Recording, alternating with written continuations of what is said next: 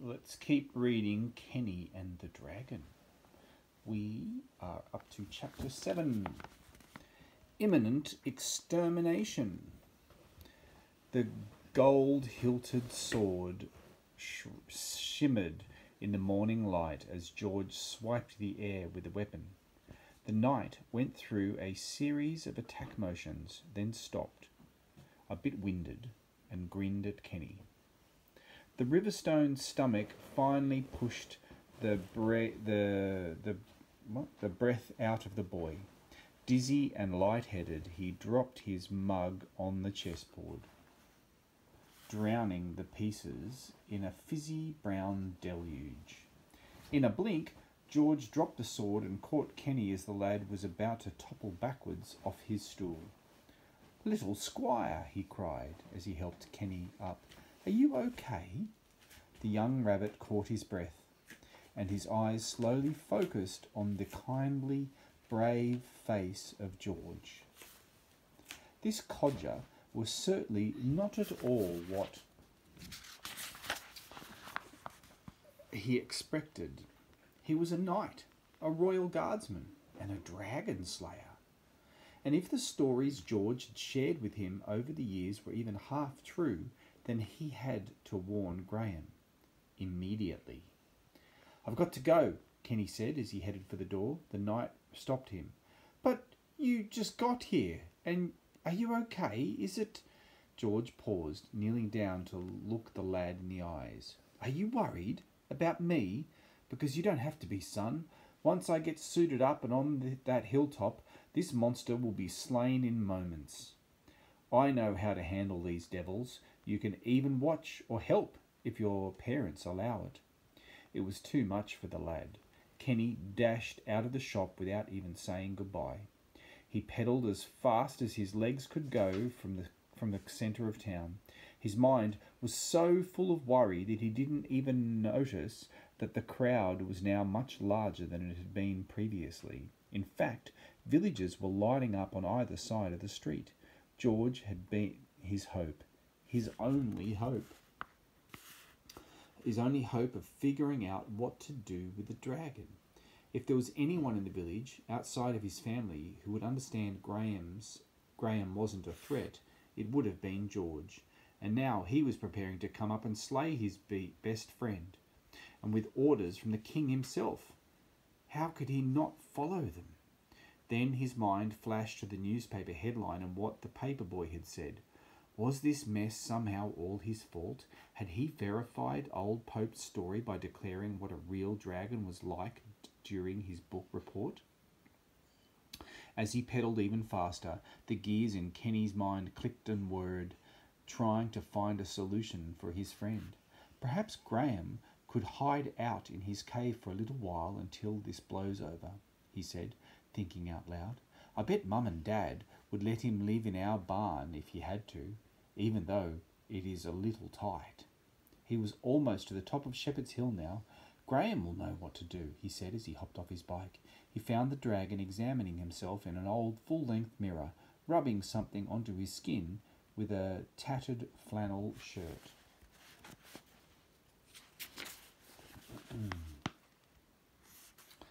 "Kenny, have a look at this," he said with that familiar toothy grin. "Your mum gave me some floor wax that polishes my scales up nicely. Look at this sheen. It really brings out the iridescence in my complexion." Kenny was panting, completely out of breath. "Graham, you have to go. George is coming to fight you." "George is coming to what? Why? What's he upset with me for? I didn't damage one single page of his books." "Okay, well, I did scorch that cover of that silly bestiary a little, but it totally had me in stitches. Honestly, I don't know where some writers get their crazy ideas from.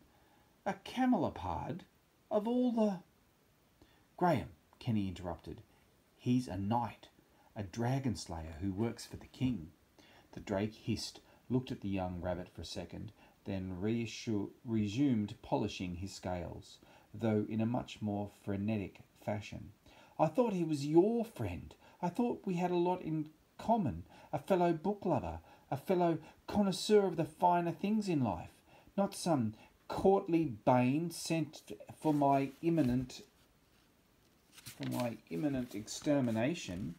He threw the rag down on the ground, walked towards his cave entrance, and began tidying. "He's not like that," Kenny squeaked as he followed the dragon. Kindly old George had been his friend for as long as he could remember. "He's a good guy. He taught me how to play chess, and he introduced me to all these good books we've been enjoying." The dragon kept his back turned to the lad. Kenny's heart started beating faster and faster. "What are we going to do?" he asked. "I am not going to do anything," the dragon replied in an icy tone. "As I told you before, that was the sport of all my brethren, not me. That's why I am still here today, and they are all gone, slain by knights like your good friend George. You tell him there will be no battle between us, no bloody Roman holiday. I won't have it." "He has orders from the king himself," Kenny pleaded, "and the whole town is gathering for this." "King Schming." Graham turned to face the boy. His eyes were glowing and wisps of smoke were rising out of his nostrils. "What does he know? When was the last time he sat down and talked to a dragon? Instead, the Cadger sends some carking valet up here to do the dirty deed, without even a 'Hello, how are you today? Mind if I cut your throat?'" Graham calmed down, picked up his rag, and began polishing himself again. "Now, if George wants to come up for some ginger beer and a good game of chess, well, then I'd be quite happy to see him and let his shady past stay where it belongs. But no weapons or pointy things that he can stick, hurl, or jab me with." Kenny slumped his shoulders and looked down. "I'm afraid it's not going to happen that way." "Little bantling," said Graham with a sigh as he stopped admiring himself in the mirror.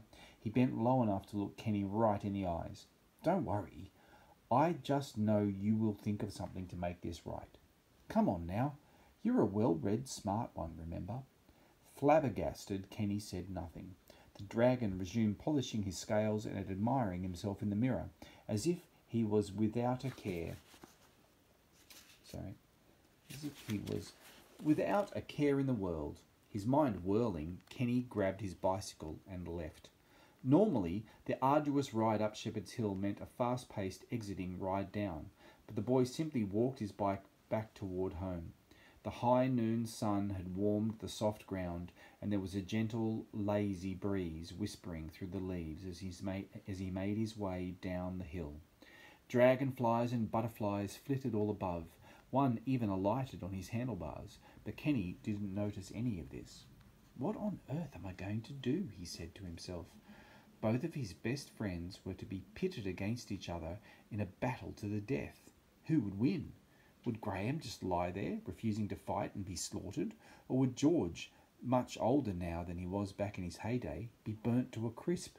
The river stone feeling had taken over his entire body, and he swallowed hard to hold back the river itself that welled up in his eyes. Parking his bike on the porch, he was startled by his father bursting out of the front door. "Kit, hurry, boy, you're just in time," his dad exclaimed. His mother strolled out of the house behind him, tying a kerchief around her head. "Well, what's going on? Where are we going?" Kenny replied. For a moment, his parents' excitement distracted him from the heavy responsibility he was feeling. "There's a parade in town. We just got word," his mum answered as she hopped aboard their sheep-drawn cart. "It's supposed to be quite a procession. Your father hasn't been this excited since you made that apple crumble pie for my birthday. Now come on, son," his dad said, slapping the spot right next to him on the driver's bench. "I'll even let you drive." "You don't understand," Kenny said. "Why do you think they're even having a parade?" Both his parents blinked and looked at each other. "An early celebration of an annual corn cob festival," his mum guessed, though it sounded more like she was asking the question. "Pig wrestling," his dad added, also in an I'm not so sure that is this a trick question sort of a way. "You guys haven't been in town for a while," said Kenny. "This is all about Graham. I'm sure of it." "Really?" his father replied. "I don't know about that," and he paused for a moment, mulling it over. "What would the parade be for?" "Why don't we go into town and see for ourselves?" his mother suggested. Kenny sighed and slowly climbed up onto the cart with his parents. It seemed that as much as he might try to escape it, he found himself heading right back into Round Brook and right back into his worst fears. Chapter 8. George Owl Slayer. So, it turns out that George really was a royal knight. I suppose that truly does make this a fairy tale, for one cannot conjure up an image of dragons without thinking of brave knights and impudent kings. These days, however, there are not too many stories of this sort left, and many involve much darkness before their happy ending. So we must march on and see what it is in store for our little lad, Kenny.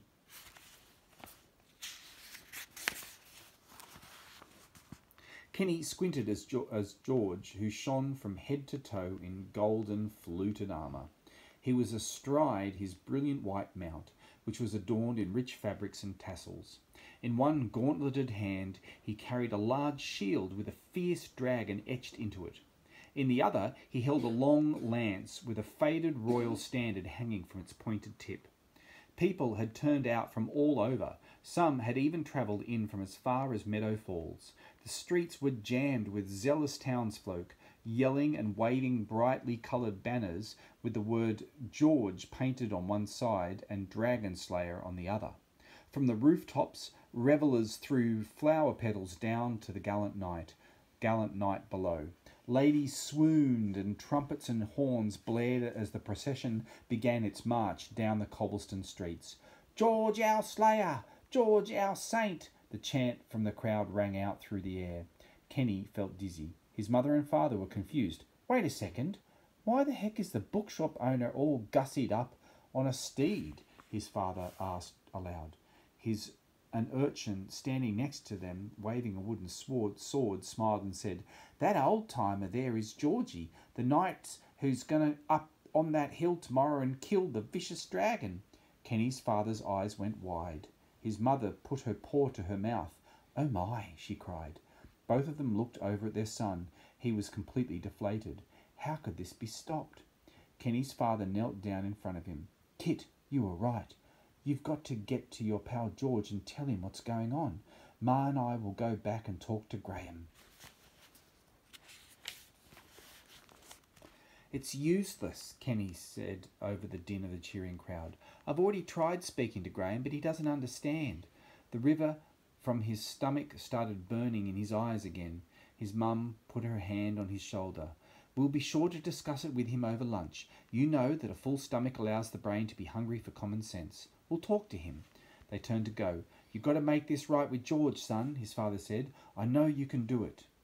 Kenny watched his parents shuffle off into the sea of rowdy, screaming villagers. His mother gave one quick glance over her shoulder and nodded before they disappeared into the mass. He stood there, dazed, as the bystanders pushed and shoved their way around him, following the parade. "It's no use trying to get close to George," he muttered to himself, "and even if I could, he won't be able to hear me. I'm just going to have to wait this one out." So he did. Kenny sat all afternoon and watched as the boisterous gathering cheered and led the proud, chivalrous knight clear across town and back again. As his eyes followed George trotting about on his gallant mount, Kenny thought to himself, "Maybe I overacted back at the shop. Maybe I should have stayed and talked to George. After all, we are good friends. It shouldn't be too hard to tell him about Graham." The procession finally stopped at the centre of town at the old Round Brook Inn, where they poured into the tavern to continue the celebration. Kenny ran into the crowd, wiggling his way through the legs and bums, and peered in through a greasy window. There was George, standing on the bar and toasting, with the townsfolk pressed all around him. "He'll burn my crops for sure. You must get rid of him," one farmer yelled out. "He'll sneak into our house and eat all 3 of my daughters," another woman cried. "He'll destroy our homes, eat our livestock. You have to save us. Kill the dragon! Kill the dragon!" they all began to chant.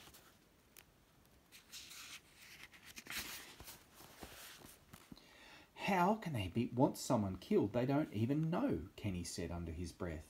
How can George just blindly do whatever the king says? The Riverstone stomach was starting to melt away to another feeling, a fiery feeling. Good people of Roundbrook, George declared, fear not, for you will all be safe and sound, you have my word. Now go on home to your friends, your farms, your families, and rest easy, for when the sun sets tomorrow night, this monster, this devil, this beastly scourge will be smitten from your land. Well, of course, the crowd burst into uproarious applause as they carried the knight out of the inn on their shoulders. Bidding them all good night, George took his weapons, hopped onto his steed, and headed back home. The shadows grew long, signalling the end of the busy day. As the knight turned down his empty street, there he found our lad Kenny, sitting and waiting on his doorstep. "Kenny, my boy, my squire, you scooted off this morning so quickly. Where on earth did you go? Are you feeling better?" Kenny took George's shield and lance from him while the knight dismounted. Immediately the lad was reminded of the night that he first met Graham. They were bidding each other farewell as the Drake handed back Kenny's own makeshift weapons.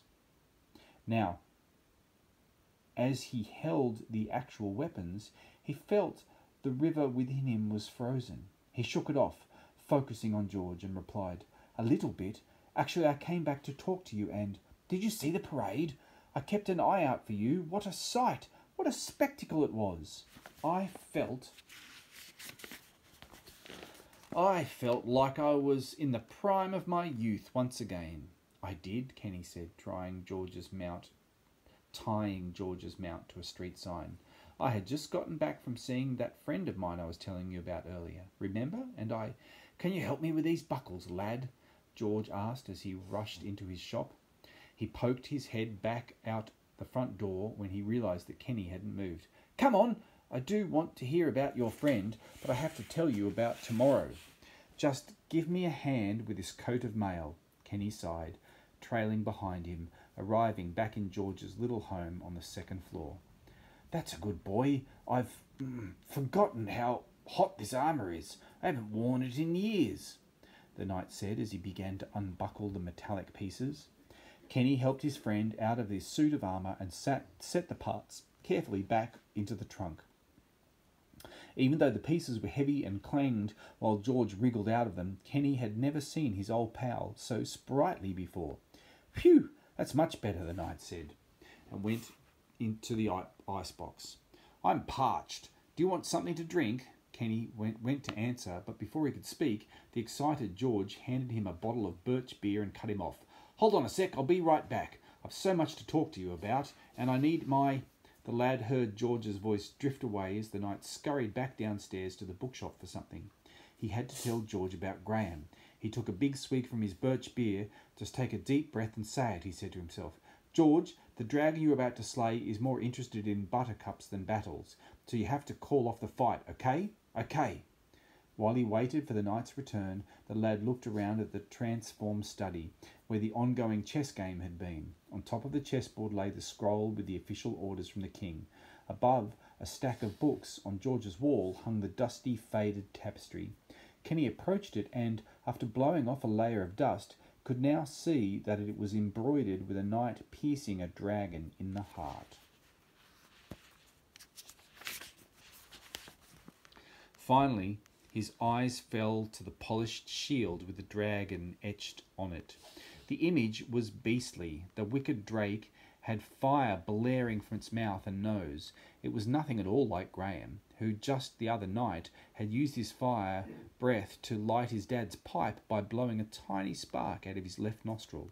However, like Kenny's frying pan from his first visit with the dragon, George's shield was blotched with scorch marks, and real scorch marks made from fiery breath.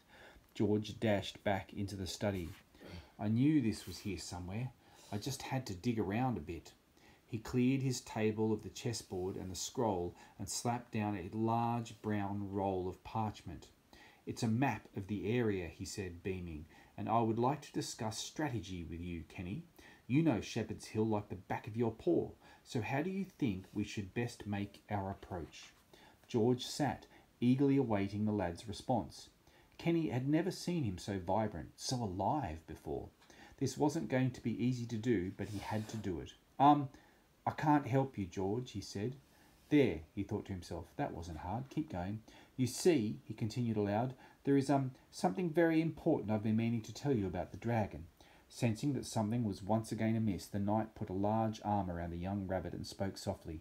Spit it out, lad. What is it? What's troubling you? Are you afraid of it? Not really, Kenny replied, furrowing his brow a bit. Because it's okay if you are, said George. No, really, I'm not, Kenny said, setting his bottle down, that fiery feeling flickering in his stomach. You see, you are so brave, young squire. Charlotte told me it was sighted very close to your house, and I know your family's in danger. No, Kenny yelled. The fire in his stomach completely overtook him, burning away the riverstone. That's not it at all. Just listen to me. You don't understand anything. Graham is a good dragon, a peaceful dragon. He doesn't like to fight. He's never fought a day in his life, but his brothers did, and they were all killed by knights. Knights just like you, and now you have orders from the king to kill him, and the stupid king doesn't even know him. You don't even know him. Do you know what he likes to do? George was blinking at the boy. His mouth was slightly open. He likes painting sunsets, listening to classical music, playing piano, reading, and crème brûlée. The boy could no longer keep the river down, and it started trickling out, burning his eyes. He's my best friend, and I don't want to lose either of you in some dumb fight to the death. With his mouth still agape, George studied the boy, watching him wipe his eyes with the sleeve of his shirt. Sniffling, Kenny got up to leave and turned back to the old man. You said a friend of yours is a friend of mine. Of all the people in the world who could have helped me and Graham, I thought of you. You two are the only ones who really understand me. Kenny stood in the doorway, looking the old knight in the eyes. I even thought you two might just become friends. With that, the boy ran down the stairs and out the front door, and into the gas-lit streets towards home.